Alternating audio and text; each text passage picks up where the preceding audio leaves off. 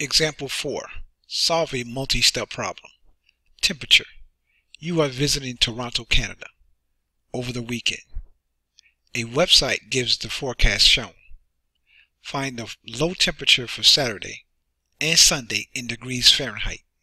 Use the formula C is equal to 5 divided by 9 times F minus 32, where C is the temperature in degrees Celsius and F is the temperature in degrees Fahrenheit.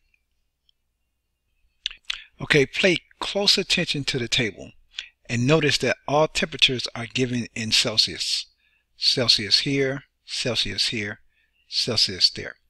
They want us to convert the Celsius degrees to Fahrenheit. Solution. Step 1. Rewrite the formula in the problem.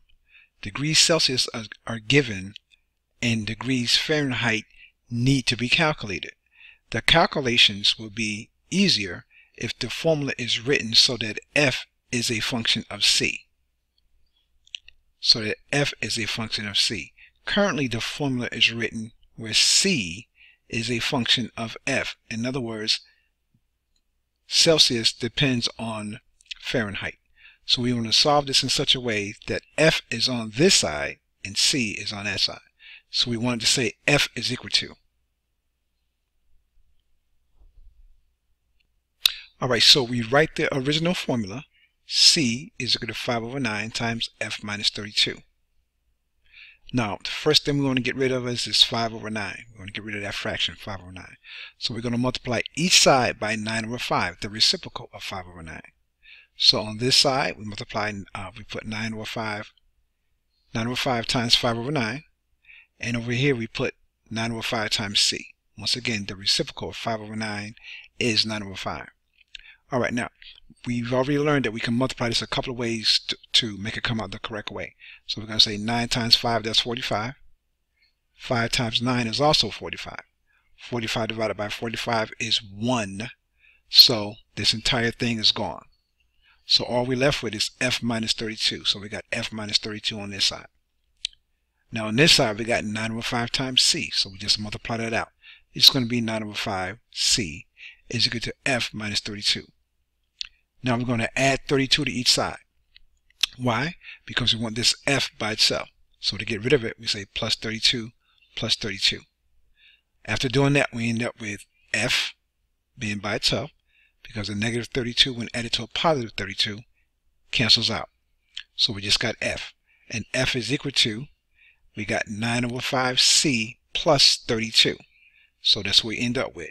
9 over 5C plus 32. So Fahrenheit is equal to 32 plus 9 over 5 times C. The rewritten formula is F is equal to 9 over 5 times C plus 32. Step 2. Find the low temperatures for Saturday and Sunday in degrees Fahrenheit.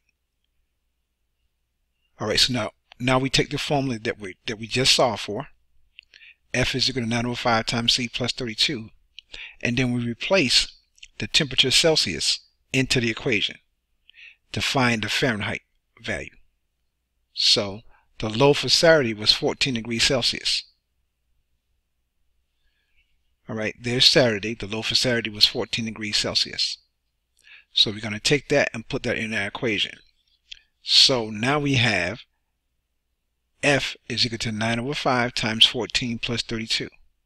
Well, 9 over 5 times 14 plus 32. So 9 over 5 times 14 is 25.2 plus 32. 25.2 plus 32 is 57.2.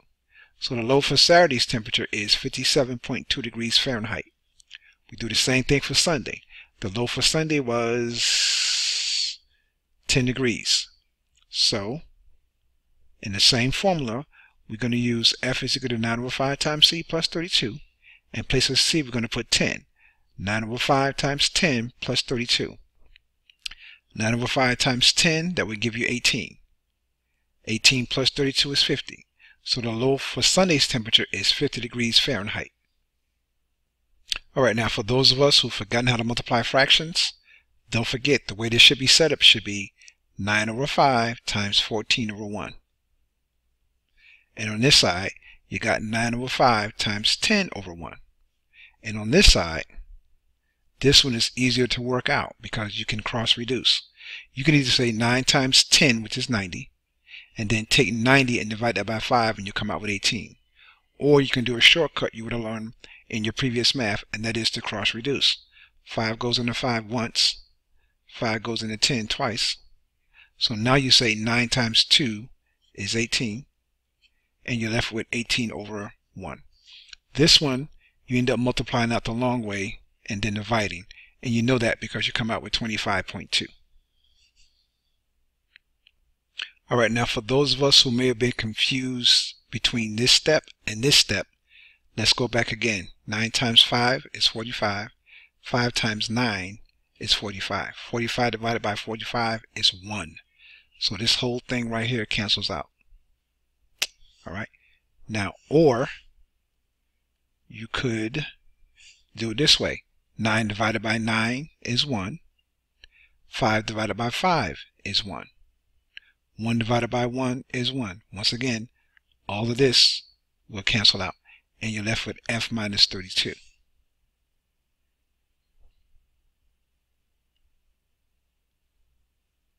Now what we also did was we're going to show you once again what's going on this line here.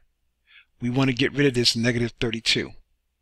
So to get rid of the negative 32, we're going to add 32 to both sides. So what they did was we're going to show you this using the horizontal method. So we're going to say plus 32 here.